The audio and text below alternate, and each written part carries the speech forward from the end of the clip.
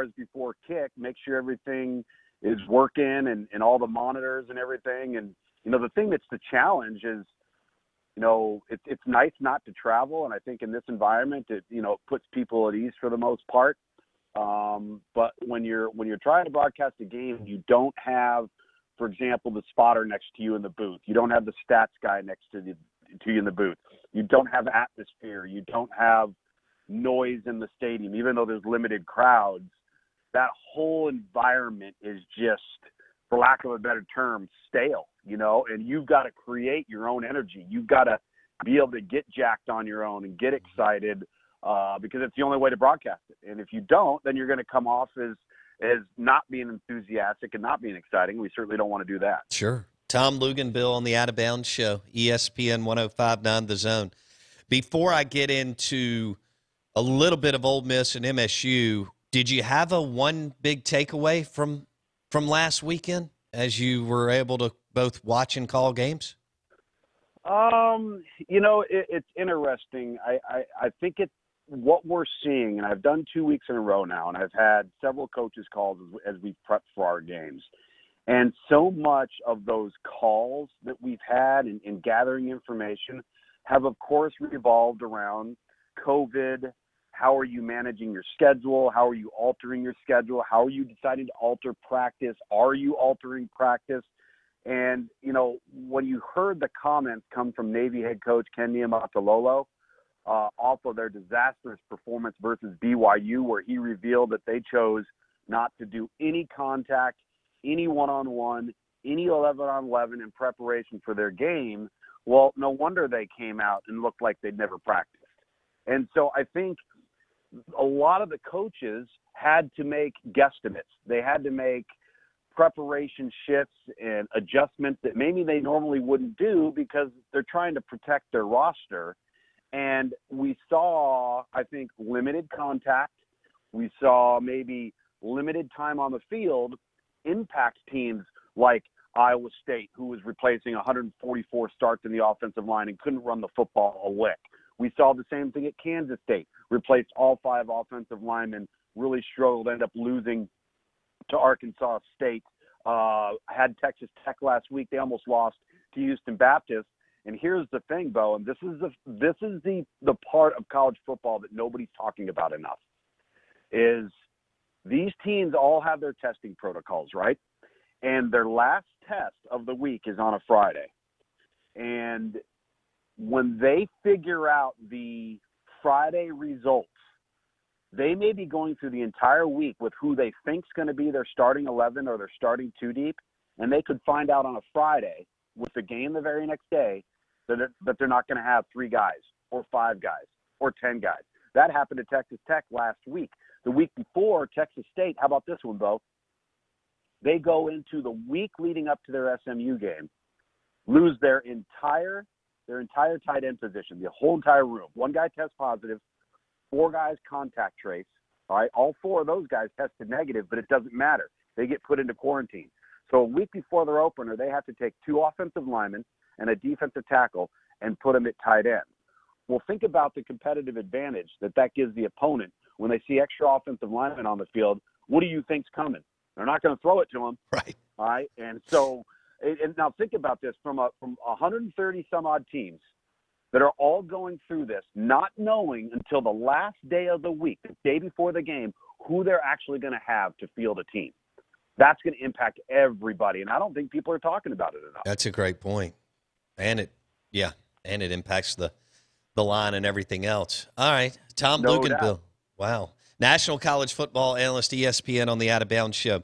So, Lugs, we've had some great conversations with you over the years. And this past year, we had 2 freshman QBs start in the Egg Bowl.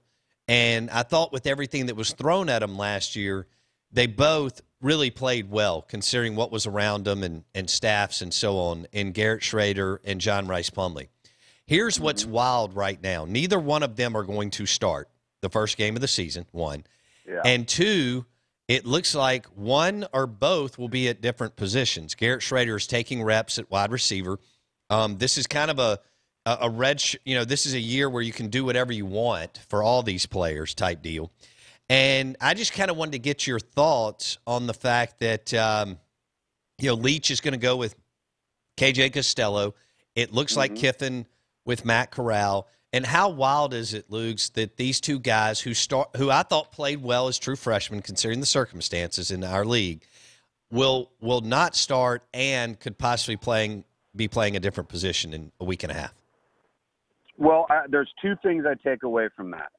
That they've not only been outperformed, which tells you a lot about their quarterback depth, because as you mentioned, both of those guys have started games and have looked good at times, particularly John Rice Plumlee.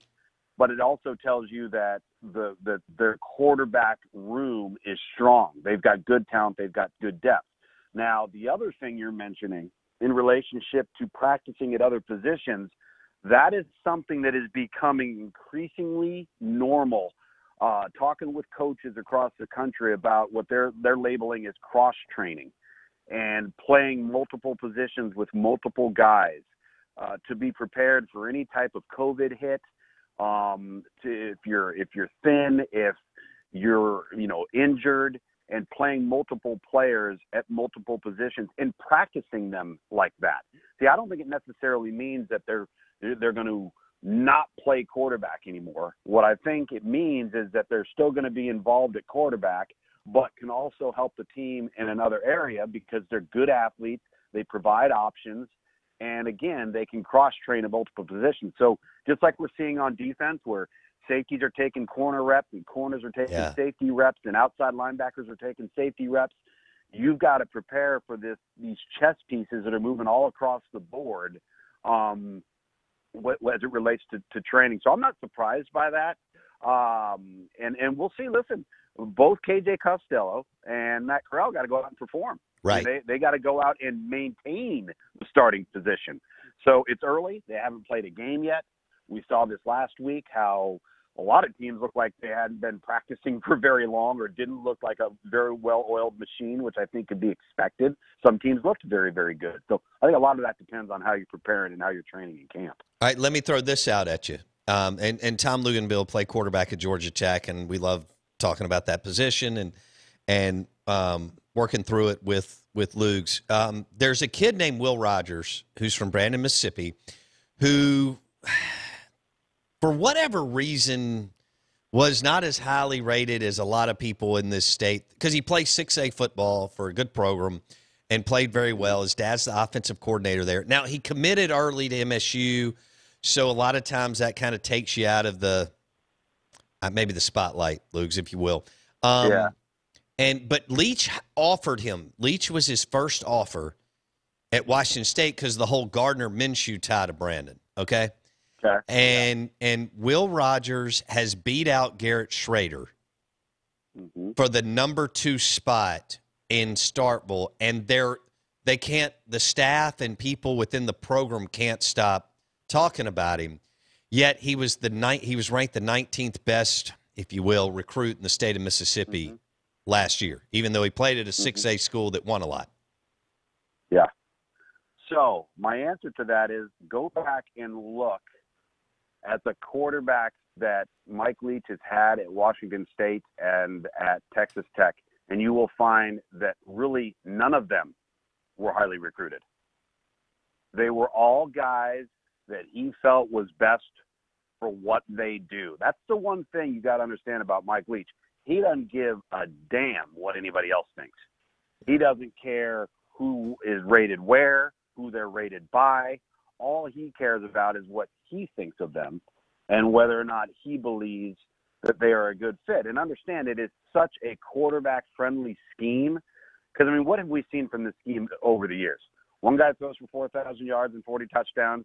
Maybe he plays for 2 years. Next year, another guy does it. And then the next year, another guy does it. None of them are NFL guys, all right? But for whatever reason, the way this offense is devised, it's quarterback-friendly, and you can flourish in it. And, he's always had good weapons. They've always had good personnel around the quarterback. I don't think that will be any different here at Mississippi State. So that doesn't surprise me all that much when you look at the history of the quarterbacks that he's had, that he's coached. Okay. And he's kind of had a breakthrough now with Gardner Minshew. And people believe that Minshew has some staying power in the NFL. Let me give you a quote here, because we talked to you about 19 for 20. Yes. All right. So Jim, and you talked about Minshew a couple years ago when you got to call those games when he was a senior at Washington State, and they ripped off 11 wins and hosted game day and all that cool stuff. Jim Nagy, executive director of the Senior Bowl. Here was his quote, and I want to get your thoughts on this with Minshew. We're visiting with Tom Luginbill on the Out of Bounds show. If Jacksonville ends up with the number 1 pick and take Trevor Lawrence, they will be using best player available over need. QB is not the Jags' issue. Gardner Minshew is a real player, not just a fun story. Your thoughts, Luke? Well, based off of production and performance so far, I don't think he's wrong. It would be hard to argue with that statement, really. If you're going to build around him, then yes, you would not take a quarterback, and I would totally agree with Jim that you would be taking the best player on the board, and you might be taking that best player on the board as trade bait, with the ability to potentially better your roster by holding on to him and making some moves down the road. So that doesn't surprise me at all. Now, listen, it's early. We've got a long way to go here. But listen, there have been people in training camp each of the last 2 years with Gardner Minshew that couldn't beat him out. You go to the camp every year, 3 or 4 guys. You whittle it down, and nobody could beat him out. So there's got to be some proof in the pudding there.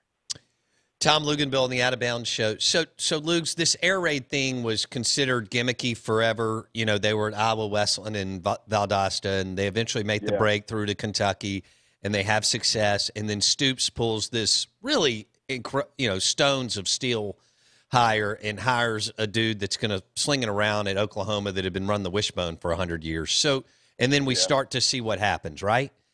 And now the air raid or variations of are everywhere, NFL, college, and so on. So I want to ask you, you were one that told us Kyler Murray could play. That we started talking to you about Kyler years ago. Y'all were high on him, and I was sitting there going, how is this going to work? He didn't look good at A&M. Maybe that wasn't his fault. That may have been culture and fit and so on. And then now all of a sudden everything's working out. You probably didn't get a chance to watch them Sunday because of your show and other things. Yeah. But this dude, he played like an absolute gamer and as a former quarterback, you would have been proud of the throws that he hit time and time again yesterday. Tom. So I've probably said this to you on your show, but I've told many people privately and publicly that outside of being 5'10", pound for pound, he's the best quarterback we've ever evaluated in 15 years at the high school level. If he was 6'2" or 6'3", or whatever you want to say your measurable standard is supposed to be, you could make an argument that he might be the highest ranked player, regardless of position, that we've done in 15 years. So what you had to get past was, can he stay healthy? Could he see the field? All of those things. What you didn't have to get past, and you had to accept as fact, is he didn't lose. He didn't lose in high school. You mentioned the Texas A&M situation. He gets to Oklahoma, and all the guy does is win football games. And then you marry him with Cliff Kingsbury and what the offense is, and there's already familiarity there. He's a remarkable player. Now, I will say one thing about the air raid, the true air raid, which is going to be the person that's tweaked it probably the least has been Mike Leach. We've seen Dana Holgorsen, Art Briles, a variety of different guys, make some shifts and some changes to it. Jake Spavital is another one. There's a bunch of them out there. Some have included a lot more of the run game. My concern with the true air raid in the SEC West is what happens to it if you're not able to effectively run the football and the defensive fronts, the good ones, the Auburns, the Alabamas, the LSUs, what happens when they start eating you alive up front? Mm-hmm. Like, are you able to compete? Are you able to score in the red zone when you get down there if you can't run the ball? Those are things that you didn't see much, if any, of in the Big 12, in the Pac-12, because you don't have anywhere near the defensive personnel, particularly in the front seven, that you have in the SEC. Will Leach adjust? Interesting. Yeah. Tom Luginbill on the Out of Bounds Show. Blake, you got a question for Tom? I want to piggyback off that, Tom, because we've had Leach on the show and in studio, and we've had Steve Spurrier Jr. on the show, and Spurrier has said it, and we've had Coach Mason, offensive line coach Mason Miller on the show. All of them have basically said, we're going to throw the ball. Some have dropped numbers like 50 times a game, and Mason Miller said, look, we're going to get blown up at times, but we're going to have success at times. You're just going to have to deal with it. What do you think schematically the offense looks like at Mississippi State this year when it comes to maybe percentage splits? Like how dedicated are we going to really see 50 throws a game? Do you think that's going to happen at Mississippi State this fall?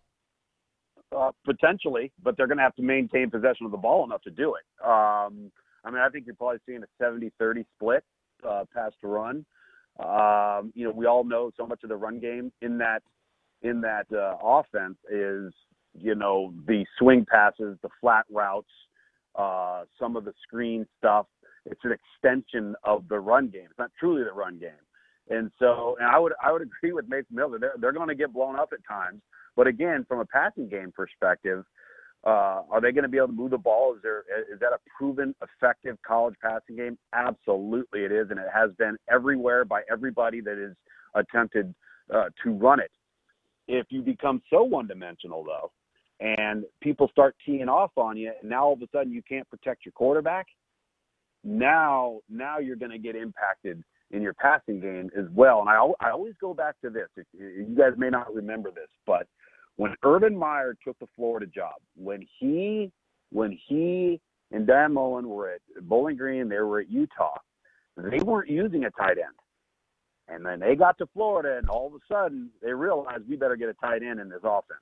We just can't have a five-man offensive front and have these short edges where people can get after us. So that'll be interesting to see if the implementation of a tight end or more, 11 personnel, one back, one tight end, or 12 personnel, one back, two tight ends, because you can still run the offense, but it'll be interesting to see if some bigger bodies in there help them out, and if they make that adjustment. And, all right, let's get a pick from Lugs real quick. We've got 1 minute. Yeah. All right, Tom Luginbill, ESPN on the Out of Bounds Show. We've got Miami and Louisville. That's a big game this weekend. Yeah. 2.5-point spread. Lugs, who do you like and why? I like Louisville because I think Mikhail Cunningham got off to one of the fastest starts in college football. 4 touchdowns last week. Outside of Trevor Lawrence, he might have been the best quarterback performance amongst Power 5 quarterbacks. And they have confidence now. And it was good to see Miami rebound from an embarrassing shutout loss to Louisiana Tech in their bowl game and take care of a good UAB team. That team went 9-5. But I want to see more out of Derek King. I didn't think we saw the Derek King that we had seen at Houston the previous couple of years. And I thought we saw an ultra-improved Mikhail Cunningham. I like Louisville in this game. And Georgia Tech and Jeff Collins, who was here for a while, and I just think he's a super bright guy, and you played QB at Georgia Tech. They had a huge win over last weekend. Should have won by more. Now they're playing Central Florida this weekend, so that's a top 20 matchup. Lugs, who do you like and why? Oh, the better overall team right now, as far as components, is probably UCF, but they've had over 10 guys opt out due to COVID. So their depth is going to be depleted a little bit. And I think Georgia Tech's confidence, Georgia Tech's renewed enthusiasm, because they have found a quarterback. Jeff Sims is a star in the making.